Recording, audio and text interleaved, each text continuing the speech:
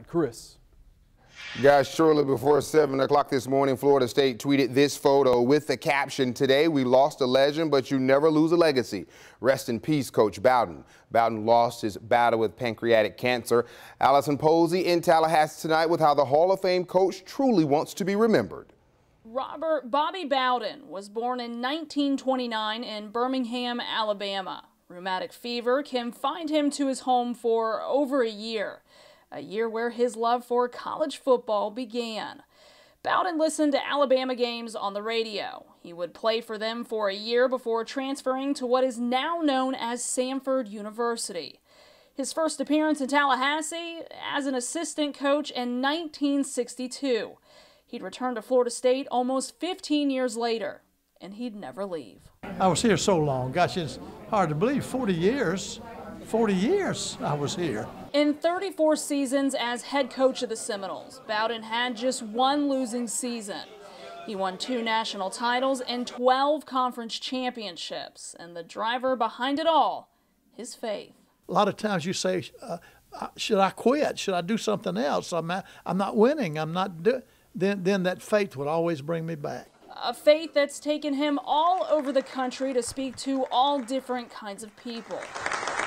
The message for Bowden: without faith, there would be no football. And that's what he's trying to instill to the hundreds of young men that pass through his program. I think one thing you enjoy most about coaching is the relationship you have with the boys when they raise family and raise children, and you hadn't seen them in 10 years, 5 years. I get letters all the time from boys. You know, I coached 57 years. I get letters from boys I coached 40, 50 years ago. None of them mention football. A philosophy that's won the heart of fans, a spot in the College Football Hall of Fame, and the inaugural Governor's Medal of Freedom in 2021. I could not have received a greater honor than this. An honor, and one he's proud to share with Florida State and with Tallahassee, his home. After I retired, we didn't want to be but one place, and that was right here.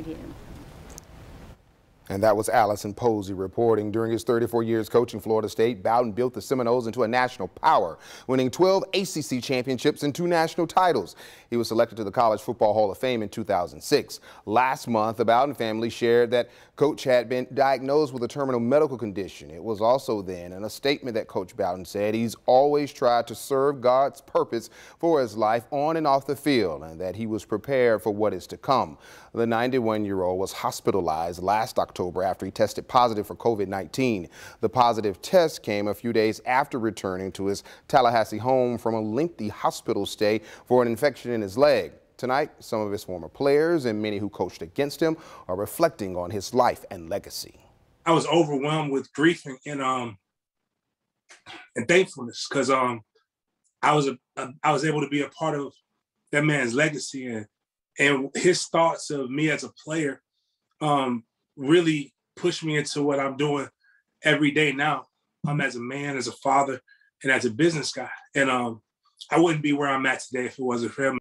He couldn't be more genuine of a person. Him and Ann, obviously we coached against each other, but that was compared to the time we spent together on those Nike trips, and a dear friend and one of the greatest people I've ever met in my life.